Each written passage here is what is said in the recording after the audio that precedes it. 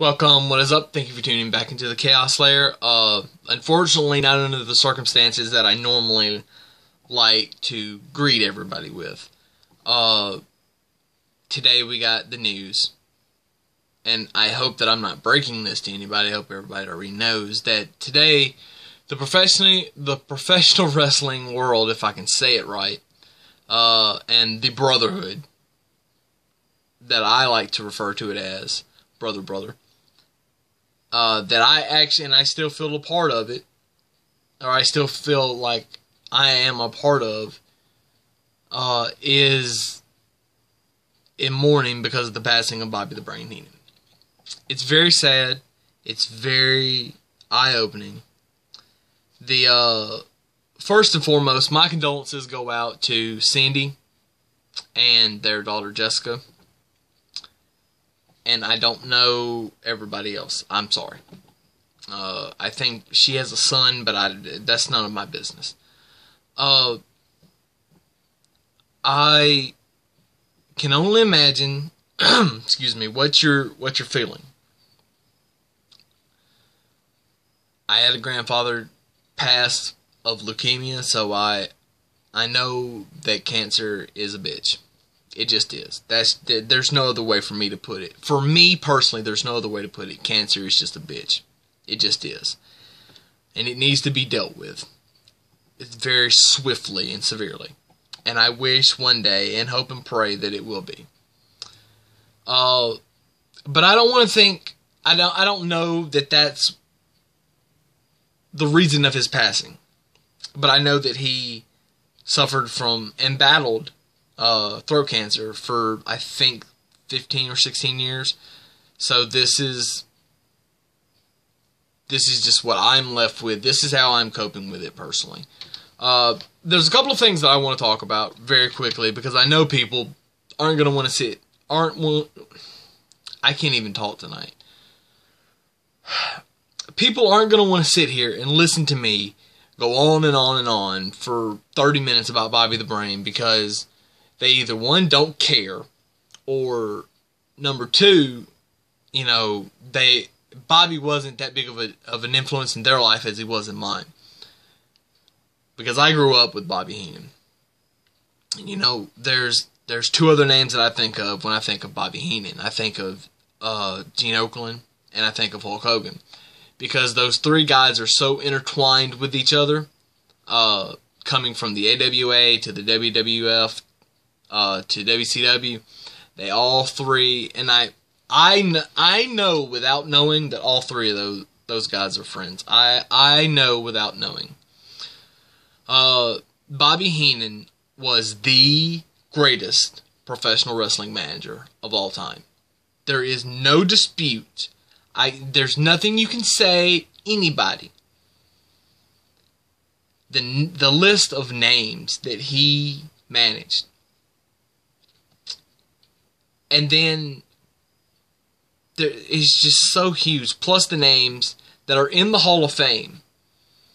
No matter your feelings on the Hall of Fame. Paul Orndorff. I'm drawing a blank. Flair, Anderson, Blanchard, Andre the Giant, Rick Rude, Mr. Perfect. By the way, those two guys, and Andre, all three should have been world champions. He should have led all three to world title reigns, if not a couple of months, or, you know, whatever. Sadly, that never happened. And he had such a passion for the business, whether he was wrestling, which a lot of people don't necessarily remember that he was a wrestler. He started out as a wrestler and then became a manager. So he's not as well known as a wrestler. And I really hope that WWE can do some kind of, and I know they will, I know they'll do some kind of network collection special for Bobby, and it'll probably be out last part of this week or next week. You know, I'm sure of it. I just know that they'll do something. I hope that they can dig and actually find footage of him wrestling from the AWA the times he did, or even before that, when he was Pretty Boy Bobby Heenan, or Pretty Bobby Heenan or something. I think it was Pretty Boy Bobby Heenan, and can showcase that because people, even that grew up with him, really didn't know of his wrestling, and I didn't. There for the longest time until I researched it and saw, oh, well, he actually wrestled. He actually, when he said he knew the difference between a wrist lock and a wrist watch, maybe he did know it.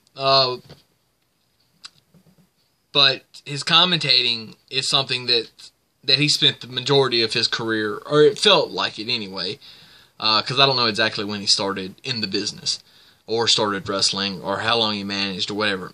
I just know that, according to his Wikipedia page anyway, in 1986 he started commentating. And he commentated up until, I think, 1999 with WCW. So he spent from like 93 to 99 with WCW. But from 86 to 92, well, the beginning of 93. And the only reason I remember this is because he got kicked out of the Manhattan Center on Raw, on one of the first episodes of Raw. I don't remember which one it was. But he, and actually I'll find out because I'm about to watch this here very shortly. But he had, there are certain moments in his commentating career that should be, remembered and talked about. For me, one of the most special nights of hearing commentary, and it's probably his best work. And I think it's widely regarded as his best work, and so I have no problem putting my stamp of approval on it, was the 1992 Royal Rumble where Ric Flair won the WWE title.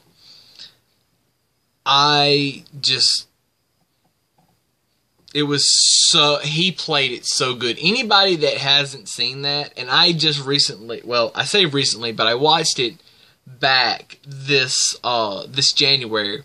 This January, I actually watched every Royal Rumble match up until the one for the year, this year in 2017. So I got to sit and listen to it, and I'm actually going to watch it again here after a while because it's part of this set. But there also another really good moment was where he was in WCW and the NWO was starting. And it was Bash at the Beach 96 where Hogan turned on WCW and declared himself, Hall, and Nash as the New World Order. To hear Bobby Heenan, actually, who for years feuded with Hulk Hogan. I mean, for years they feuded. For him to go, it's Hulk Hogan, yes! Yes, he's coming to save WCW, yes! Yes. Oh, you piece of crap. I knew it. I knew you were never good. I was always right. It was just great. He always put Hogan over huge on commentary. And it's just so, he was just so good.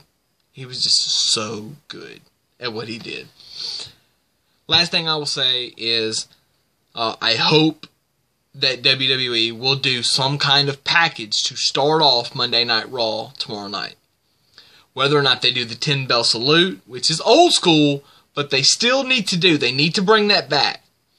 I want a 10-bell salute for Bobby Heenan tomorrow night. We'll see if that happens. Because I think it is very important in the grand scheme of the business.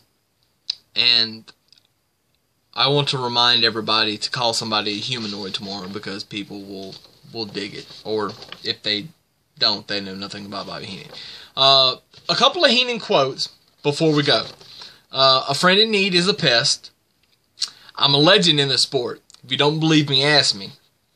I know all about cheating. I've had 6 successful marriages, which is funny, but it's not true. North Dakota State, what do you have to do there to graduate? Milk a cow with your left hand? If you're poor and you do something stupid, you're nuts. If you're rich and you do something stupid, you're eccentric. Hawaii's the 50th state. I thought that was a suburb of Guam. I'd love to be popular in Barcelona. That sounds like a fun job. Are there any swamps in Oklahoma? Yes, there is. It's called Tulsa. My apologies to Tulsa. Have you ever been to Glens Falls? The city limit signs are on the same post. The last one I don't really get, but I'll say it anyway. It's a dog-eat-dog world. And Mr. Perfect is a milk bone. So, there you have it. Let's just remember the times that he gave us. Let's go back and watch clips. Let's enjoy what was given to us of Bobby the Brain Heenan. May you rest in peace, brother. Deuces. Chaos out.